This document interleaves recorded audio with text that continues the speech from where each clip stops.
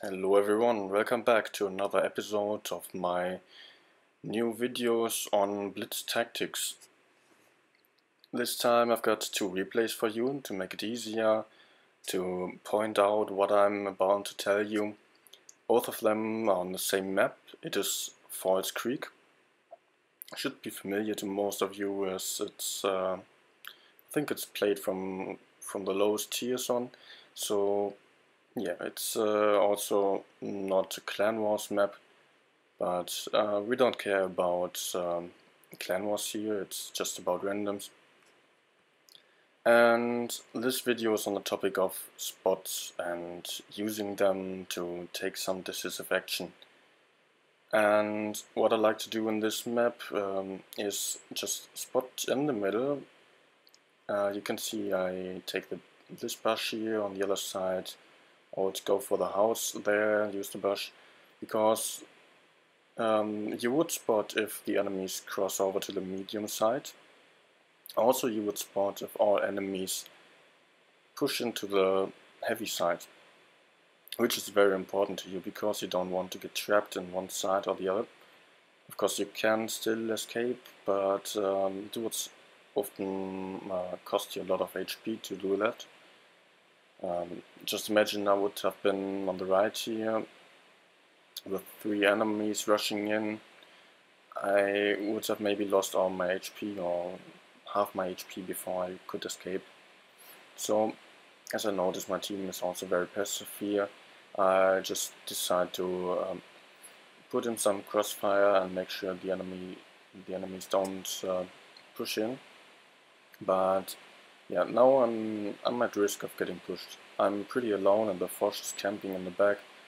I don't expect any help from him, so I just leave the mediums alone. They are not able to push the Foch that easily, or if they do, it will take them a lot of time. So I know that 3 enemies are isolated on the other side of the map, while most of my team is also there. So I can just quickly push in and get in some crossfire and make sure that I get in cover as soon as possible. And now I have a different angle on the enemy. Now for my team to attack, you can see I also tell them to attack here.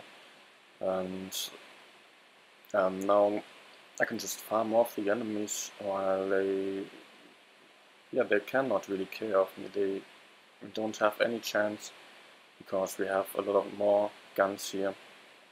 Okay, now I'm getting a bit in a bad situation and I have to take the shots of the Batchet. Decide to track him and push in so he doesn't escape. It's still better than taking shots from the WZ or I7, as the alpha damage of Batchet is not that high. So yeah, now the Batchet's cleared and only WZ is left on this side. I go for a track shot here and circle him. At first I'm not taking my adrenaline because I'm thinking that it may get closer later, so I would maybe need the adrenaline and I would not save much time here by that. But yeah, then I watch the map and see that E100 is in the middle between a lot of my teammates. Also Type is in the back there, so I just go for a quick adrenaline and try to finish off the WZ as fast as possible and get to the other enemies here to farm some more damage. Alright, that's it for the first replay already. Now on the second one you will see it's in a different way. Because it may happen that you are not able to push in and also you are not able to fall back because you always have to count the enemies on each side and the enemies, not the enemies, the teammates that you have on each side, because it's basically very simple math. You can just assume that 4 win against 3, and 3 would not be able to push 3. Yeah, IS-4 was in good mood already, and yeah, whatever. I don't care about him. So he's camping in the back, and we have 3 heavies versus 3. Also 2 mediums and 1 light versus 1 medium and 1 light on our side, which is not good for us, because this means that our mediums will probably lose, while our IS-4 is just bot and camping in the back, and I can't hope for him to help on the heavy side either. And I quickly decide it's not worth trading with the IS-7, which is hull down and spots me after every shot. So I try to fall back and help my E50M. But also, it would have been very tricky to get to the right side directly, as I don't know if the E50 is a good player or not. He may just die very fast, and just imagine all of the enemy mediums would straight rush in, and my teammates, I mean the medium, E50 and the light, would not be able to hold them up. They would just die.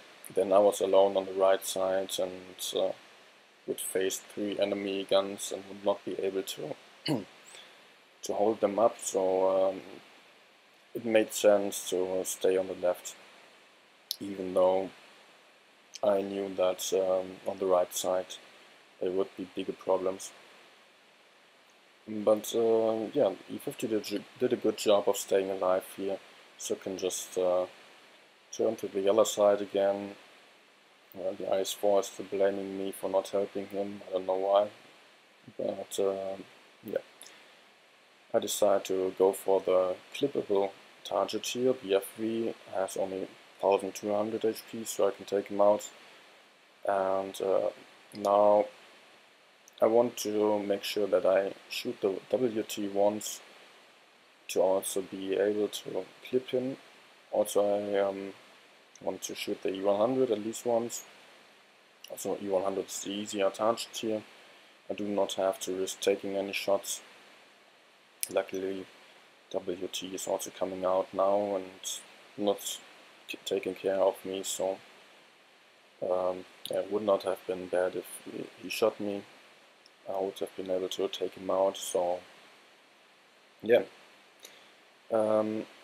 That's basically it. I can now just take out the last enemies, no problem at all. So to conclude what this video is about, just count the mediums and heavies each side has in the beginning of the game, and decide which side is more likely to lose. So you will have to either push the side that is weaker, like you have 3 heavies, enemies have 2, or if that is not possible because of a lot of TDs, you may have to consider helping the other side. And yeah, that's it basically. So I hope you can use this in your gameplay. Thank you for watching, and don't forget to subscribe, like the video if you like it, and also join the Discord server for our replays and analysis of defeats, platoon carries, and so on. Share your gameplays there. See you soon.